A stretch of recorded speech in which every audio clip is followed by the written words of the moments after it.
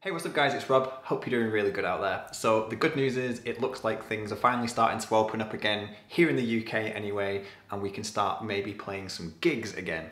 I haven't played a gig, well actually this is a little bit of a lie, I'll explain in a minute, but I haven't played a gig in a year and a half, until recently. The other week I played my very first gig since New Year's Eve 2019 into 2020. That was my last gig playing the guitar on New Year's Eve 2019. Thinking, oh, I've got a great year ahead of playing more gigs and I was looking forward to it. Little did I know, all of them would be cancelled and a year and a half later would be the next time that I play a show. So recently I played a gig with my band, the very first one. I play in a function band, a session band. We play a lot of weddings and parties and things like that. And this one was a birthday party and it was really just such a good experience. Unfortunately, I don't have any videos or pictures of it because it was a private event, so I'm just going to talk about it. So hopefully this isn't just something that's happening in the UK as well, and hopefully this is something that is happening worldwide. I mean, I don't know about other countries whether gigs even stopped in your countries or anything like that, but they definitely stopped here.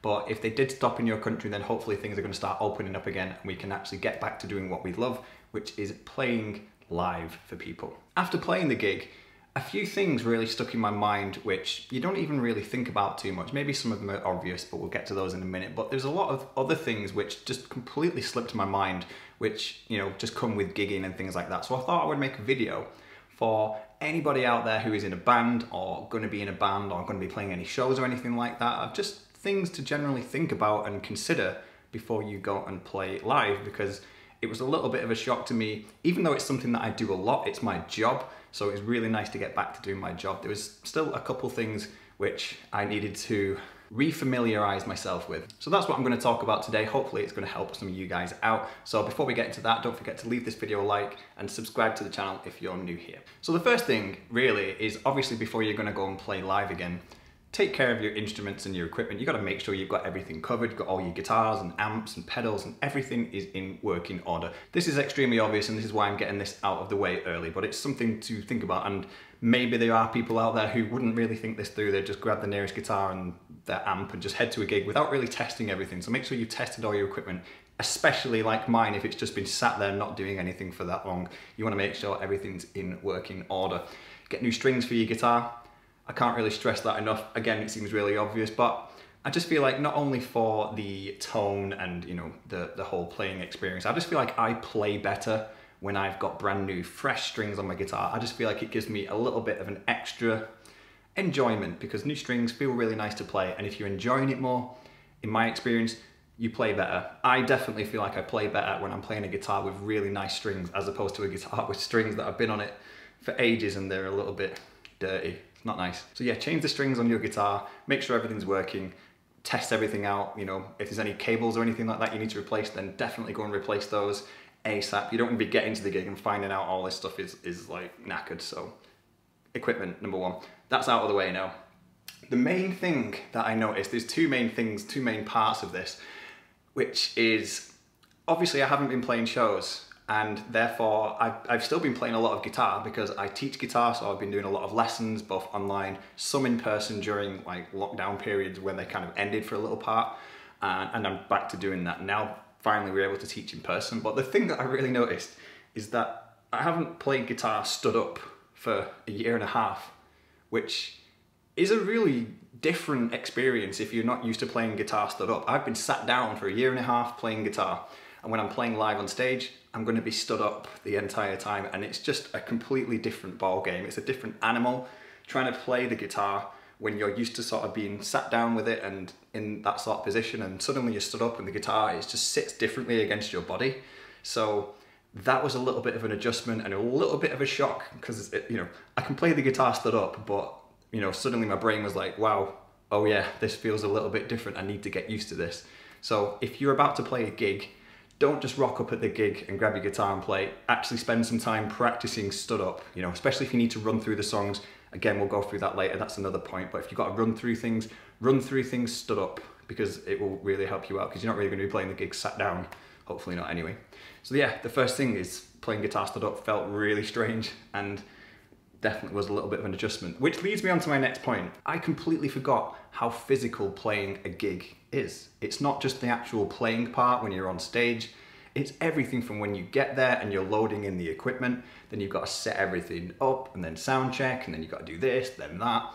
And then you're playing before you know it, and then there's other things going on, and then by the time you finish playing, now you've got to pack everything down, back in the car again, whatever it is. Like, it's a busy day, and if you're not prepared for that, like, you know, I guess you kind of get used to it when you're in a rhythm of gigging frequently, like I was. But after a year and a half, I was aching the next day, my legs. The thing is, I realized, thinking about it now, throughout that entire gig that I played recently, I don't think I sat down once in 10 hours. When I got out of the car at the gig, load all my stuff in, set it up, sound check, play the gig, you know, talk to people, mingle, this, that, and the other, and then, you know, pack down at the end, back in the car. So getting out of the car and then getting back in the car again at the end, I didn't sit down in between that time. My legs were killing me the day after. I felt like I'd just done 6 leg days at the gym. But, you know, it was a pretty interesting experience. So yeah, just something to think about, you know, be prepared. As daft as it sounds, take a stool if you really need to, you know, or a chair or something to sit down if you're going to be on your feet quite a lot. You never know, it sounds really daft to say, but, you know, rest is important as well. So other than that, just prepare your mind anyway, that you're probably going to be on your feet quite a lot, and it's going to be quite a physical day, especially lifting things. This is going to sound really daft as well. I know I keep saying that about literally everything, but, you know, be careful lifting things. If you've not lifted heavy things for a year and a half, you're going to hurt your back. I've definitely hurt my back loads of time lifting heavy amps and speakers and things when I've not really kind of warmed up for the day or anything like that. I remember on my birthday a couple of years ago, I bent down to pick up a PA speaker, and it wasn't the fact that the PA speaker was heavy. I just bent down awkwardly, quickly, and my back hadn't really adjusted to that position yet, and I pulled my back, and it was agony. And it was on my birthday as well, when I turned 30, so I had a great birthday. I still had to go and play the gig. I couldn't really move. I just kind of had to stand there really awkwardly playing the guitar in absolute agony on painkillers. Not a good experience, so just be aware it's a very physical day. So that's point 2, 3, whatever it is. My next point basically just goes off things that are happening in the world and what is allowed and what isn't. It's quite hard to know at the moment how many people can even be at a gig, if gigs are even allowed to happen. Are they only allowed to be outside if they're playing? Can they be inside as well? It's so bizarre because no one really has a clue what's going on. But I'm going to imagine at the moment that most gigs, at least for the foreseeable future, might be outdoors. The gig that I just played was an outdoor gig. It was, like I said, it was somebody's birthday party. It was actually at their house. They had a really, really big house, really big garden, so it was absolutely no effort or no disturbance or anything for us to play it as a full band with a PA and everything like that. But it was an outdoor gig, and that is something to consider, especially if you live in England, like me, because we were told that this is going to be an outdoor gig. Well, actually no, we were told it was going to be in a marquee, like a big sort of tent thing. You know, I've played in countless marquees before where there's usually a stage, there's loads of tables and chairs inside, everyone's over this one big shelter. That's a marquee. When we turned up, it wasn't a marquee, it was a gazebo, which is basically just a shelter shielding us from any potential rain. Luckily it didn't rain that night, but it was bloody freezing. It was really cold, probably the coldest gig I've ever played. So I had no idea that that was going to be a thing, and I really hadn't prepared for that. So I'm playing the guitar stood up, which is awkward because I'm not used to it. My legs are already hurting. I know I'm sounding like I'm complaining, but I'm just kind of exaggerating a little bit. But at the same time, I was freezing. My hands were really struggling to play just because it was windy. It wasn't raining, but it was windy and it was cold. So if you are going to be playing a show, if you know it's going to be an outdoor one and you live in England, maybe it's fine if you live in other countries where are a little bit warmer and stuff, but yeah, England, not good for it. Just wrap up warm if you can. Obviously, like, permitting, depending what event you're playing. Luckily it was a birthday party, it wasn't a wedding, so it didn't necessarily matter too much how posh I looked, whether I had a shirt on and, you know, I was all smart and stuff like that. I mean, I did look smart, but at the same time, I had a very thin hoodie, which I was happy to have, and I had to wear that whilst I was playing, but other than that, I had nothing, so I was just freezing the whole night. And a little bit of just an ironic thing, which was quite funny, is that the table next to me where I was playing, there was a load of people sat there, and the table had like a fire pit in the middle of it, and everyone was just sat there warming their hands the entire time, whilst I'm stood there freezing trying to play the guitar, looking like I just want to put my face in that fire right now. Anyway, yeah, that was my point. Just make sure that if you're playing an outdoor gig, you dressed appropriately and that you're not going to be too cold.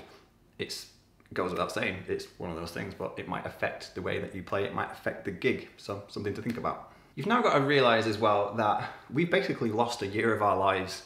It just feels like we've skipped an entire year, which is pretty mad when you think about it, but within that year, music is still released, new songs have come out. Not only that, one thing that happens quite a lot at the moment with things like TikTok and all these apps is that old songs come back in fashion when they get picked up and they go viral on a TikTok or something like that. I mean, I think it happened last year with some Fleetwood Mac songs. Some people started using them in TikToks and the next thing, Fleetwood Mac are back in the charts with a song that came out 30 years ago or something like that. And then there's all the new songs as well. And when we got back into gigging again, we really had to rethink our set list and thinking, wow, like we've skipped over an entire year. We haven't played anything. Normally we would gradually add things in the set. We play covers, by the way, I don't know if I mentioned that, so that's why I'm talking about this, but we would add songs in the set if they came out and they were popular at the time. But when it's been a year, you've got to kind of think about the entire past year all in one go. Like what songs do we need to take from that year and add into our set? What songs do we need to get rid of? What songs are kind of old and boring now? So yeah, rethink your set list a little bit if you're in a covers band like me, depending on what sort of event you're playing. Like we play a lot of modern and older stuff, so we got a nice mix of everything. So we really have to think about that and think about our audiences and things like that. So yeah, just something to think about there. Like I said, it was a birthday party, it was a 50th birthday party, so we need to think of a set list which is appropriate for an audience that are going to be around that sort of age group. There's no point playing a load of really modern pop stuff that 50-year-olds might not like, or if there was a younger crowd there, then we're not going to play a load of Beatles stuff. It's just not going to work, so it means just think about your set list and be able to vary it and adjust it if possible. I think that's basically it. Those are the main takeaways from the gig that I played the other week. I had so much fun, despite it being cold, despite my legs hurting and it being quite tiring and things like that. I didn't have any hiccups with any equipment or anything like that. I tested everything before I went. I had a couple rehearsals as well. Actually, that's one more thing that I want to mention very quickly is it's a no-brainer, but make sure you rehearse, make sure you practice before the show. We play the same set lists pretty much week in, week out, or we did do when we were gigging frequently. And after not playing the songs for about a year and a half, I was thinking, am I going to remember how to play these songs? Because I haven't practiced them. The last time I played them, that New Year's Eve gig in 2019, until when I played them recently, that was it. I haven't practiced them in between then. So I was thinking, a little bit panicky, and rehearsals are a no-brainer. Go and have some rehearsals. But the one thing I will say about that is it's weird how much you panic about maybe some of the tougher songs in the set. If there's any trickier guitar parts in songs and you think, am I going to remember how to play that tricky guitar part? From my experience, it's the trickier stuff you remember better, because the trickier stuff you had to put more effort in the first place to learn and practice. So therefore you've got that more dialed in your mind and in your hand. You remember putting the effort in to actually learn it and practice it and get better at it. The other stuff, the very easy songs, they're the ones that skip your mind because you didn't really have to put any effort into learning them. It might just be 3 chords or something, just something like that. And because you didn't really put the effort in, it didn't really sink in properly, and you will have to go through those again. At least just remind yourself what chord you need, what key it is, or something like that. And yeah, so don't think that you have to really brush up on just the trickier stuff. Brush up on some of the easier stuff as well, if not even put more focus on that. When we had our rehearsals, it was actually quite amusing what things I messed up on. For the most part, everything was all right. Muscle memory was there. I remembered how to play the songs. I remembered the structures. Everything was just right back, almost as if there'd been no time in between at all, which was really cool. Our drummer hadn't drummed in a year and a half. He hadn't even sat at a drum kit.